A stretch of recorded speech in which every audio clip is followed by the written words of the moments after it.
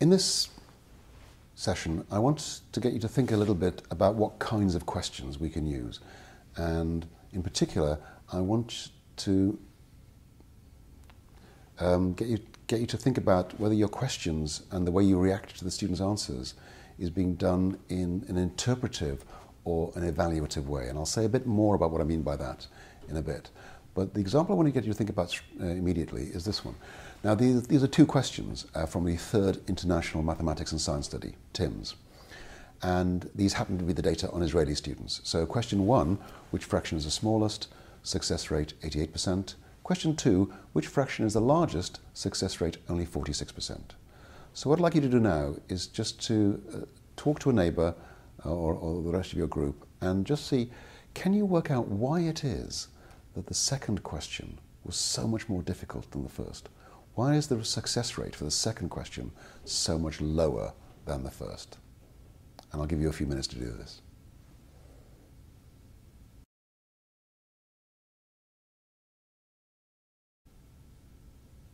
Okay, so typical responses to that question are that the first question involves fractions that are familiar to students.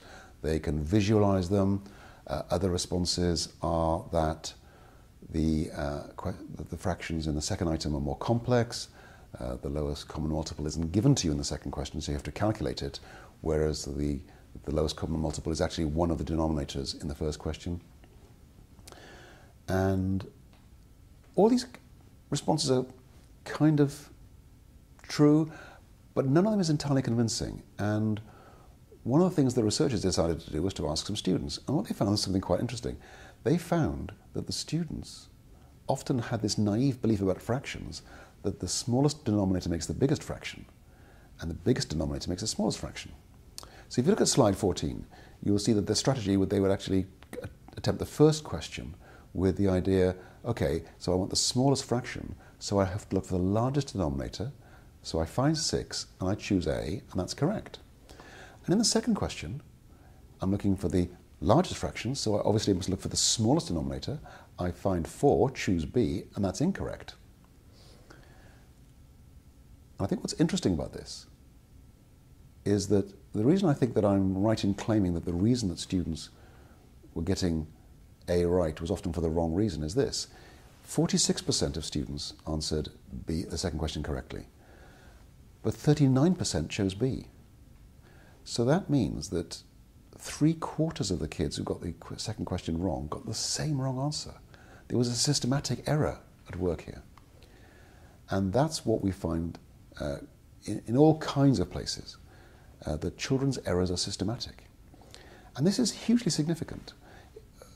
In the first part of the 20th century, the dominant philosophy of psychology was associationism. The idea was that learning was making associations. So when children learned things, they made links between stimuli and responses. And so if children didn't learn something, it meant that they hadn't made enough links between the stimuli and the responses, and so teachers needed to reinforce them. And so drill and practice was a response to this view of psychology. But as we looked more carefully at students' learning, particularly in mathematics and science, we found students saying things that were clearly not the result of misremembering. If you ask children between the ages of 4 and 7 what causes the wind, a very common answer is trees. Now, that's not the result of misremembering, nor is it the result of really poor quality science teaching by primary school teachers. It is children making up ideas to describe what they see around them. The idea is that learning is constructive. So there are some aspects of human learning, like multiplication facts and number bonds, that are well described by the old associationist view of learning, and their practice is just what's needed. But when students are in more complex areas, you'll find that children's errors are not random, they're actually systematic as a result of thinking hard about what they're doing. And that's what's going on here. These errors are not random, and here's why I think this is the explanation. If you take 46% and add it to 39%, you get something very close to 88%, which is quite strong evidence that a lot of the children who got the first question right, got it right for the wrong reason. And that's what we need to do to make our questioning really good, is to make sure that kids can't get the question right for the wrong reason. So we have to use an interpretive lens rather than an evaluative lens. It's not just about whether they got the answer right, it's what that means. Because if we use questions that are not very well designed, and we ask the class a question and everybody gets the answer right, we will conclude that their learning is proceeding as it should be. But if the questions are of low quality, then it could be that the students are thinking something completely different about this particular topic than what we had intended. So when we switch from using an evaluative lens to an interpretive lens, we don't just say, great, they got the right answer. We say, yes, but what does that mean? Incidentally, you can tell the teachers who have an evaluative rather than an interpretive approach to their teaching, because when kids get something wrong, they say things like, almost, nearly, close. But the teacher with an interpretive frame says, when the kid says something wrong, why do you think that? Or tell me more about why you think that's the right answer. So the idea is, we shouldn't just take answers at face value, we should actually say, what do we know when we know that kid's answer? And to do that well, we have to think of really good questions.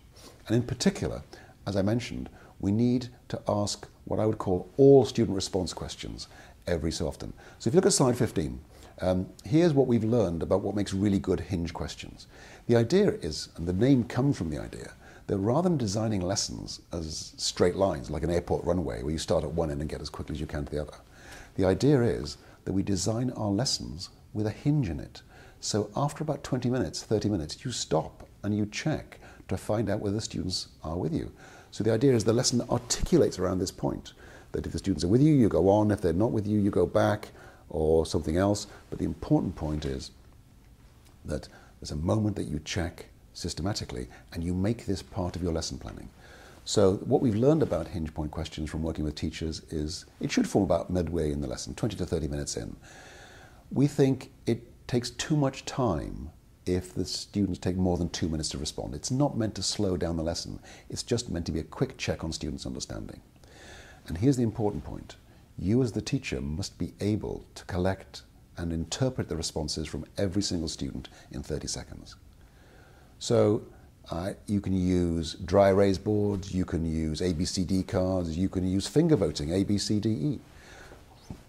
It's very quick to do, but the important thing is you will be able to make a quick decision on the fly. Do I need to go on or do I need to go back? And now I'd like to spend some time going through some examples of what I would regard as good hinge point questions in various different school subjects. I'm not saying that these are perfect.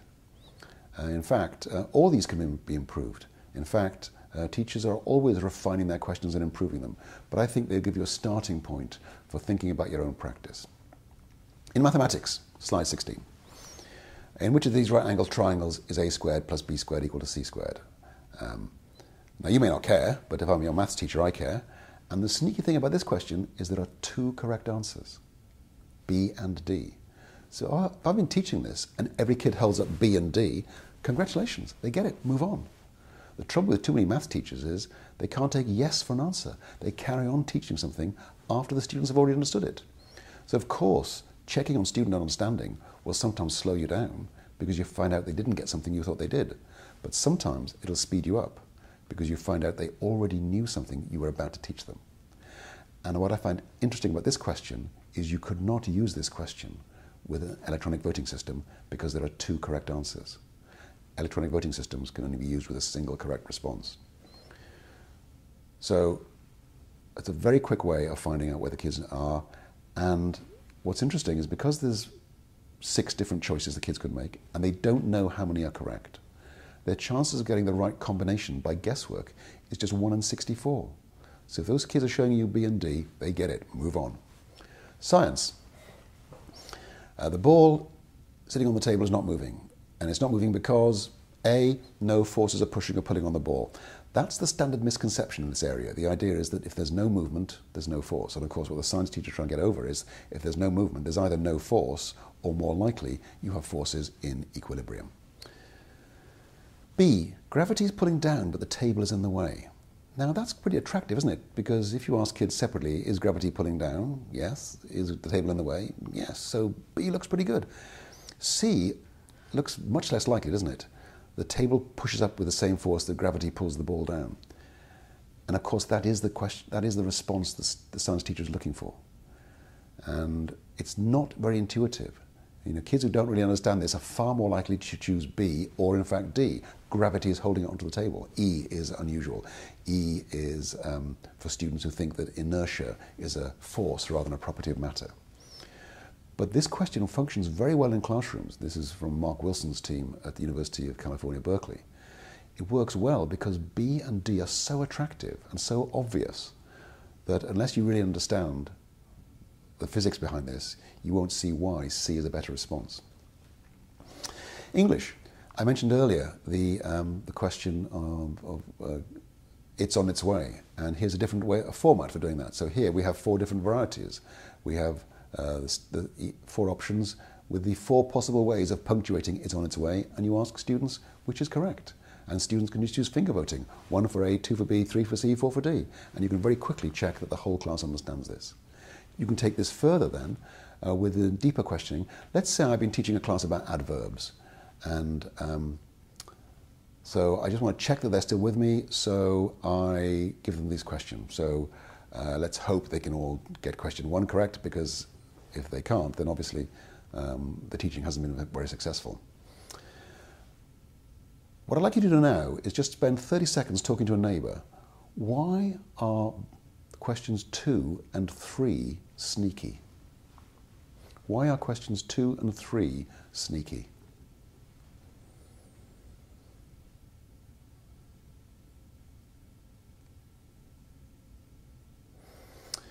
Okay, so what you'll have probably gathered is that question 2 is sneaky because it says Jane usually crossed the street in a leisurely fashion. And of course it's sneaky because leisurely in that sentence is actually an adjective because it qualifies the word fashion, not an adverb. So that is designed to catch out all the kids who think that all ly words are adverbs. And the complementary question is question 3. Fred ran the race well but unsuccessfully. And of course that's sneaky because here you've got a word, well, which is an adverb, but not an ly word. So question 2 catches out the kids who think that all ly words are adverbs, and question 3 catches out the kids who think that all adverbs are ly words. But if your kids are answering all those 3 questions correctly, they get adverbs. Move on. A more complicated example from high school English within the genre of persuasive writing. Now, different countries have different amounts of emphasis on this. But the important thing is, in the genre of persuasive writing, the idea is you're trying to persuade somebody else of your point of view. And so while there are many statements of opinion here, and some things that would be quite good thesis statements for a piece of factual writing, I think most English teachers would agree that D, the amount of violence on TV should be reduced, is the best thesis statement within the genre of persuasive writing. What drives English teachers crazy, of course, is B, the essay I'm going to write about is about violence on TV. Students who think that a thesis statement is an introductory statement will choose that one. But I think most English teachers would agree that if students can pick out D as being the best thesis statement out of all those, then they really understand the idea of a thesis statement in persuasive writing. In history, why are historians concerned with bias when analysing historical sources? Again, some very plausible looking answers here. People can never be trusted to tell the truth. People deliberately leave out important details. I like C very, very much actually. People are only able to provide meaningful information if they experience an event firsthand. That teacher has been spending too much time on emphasising the importance of primary sources. So now the kids think that if they were there, people who are there know everything about the event, and people who weren't there know nothing about it. And I think most historians would agree that D is the best answer. So if students can identify D as the best response from that list, it's a pretty good indication that they get it, that they should move on. And modern languages, a group of teachers in Chico, in California, came up with this question, that they had a real problem with kids understanding pronouns in Spanish.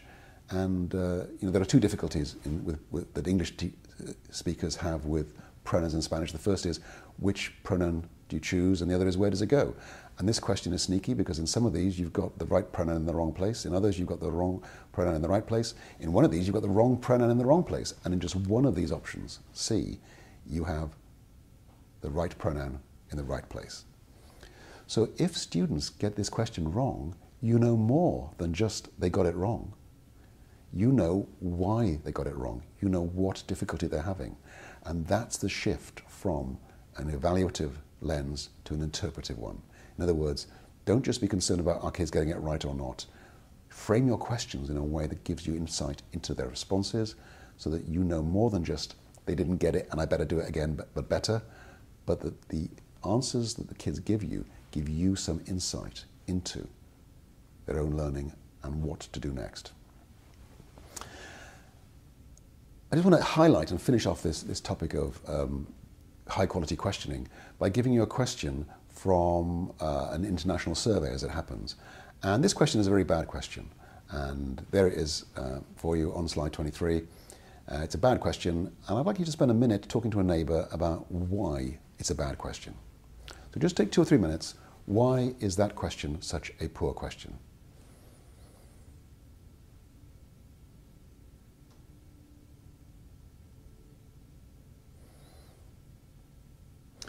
Okay, well, I'm sure you actually managed to see the typical answers there. Many people say you're not told whether it's AM or PM.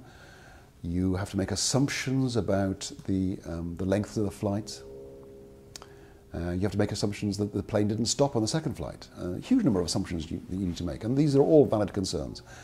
What's interesting is when you give this item to kids, none of those things matter, because when kids see items like this, they know they're not in the real world at all. They're in a place called Mathland, where the rules of logic do not apply. The rules of Mathland mean that every time you're given a piece of information, you have to use it exactly once. And all the information you need is always in the question.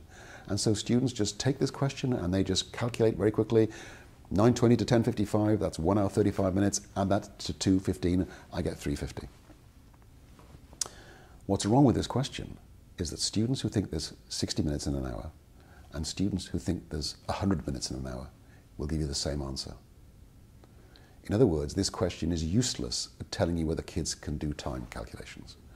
And all you need to do to make it a better question, not a great question, but a better question, is, as version 2 shows on slide 23, just make the flight slightly longer.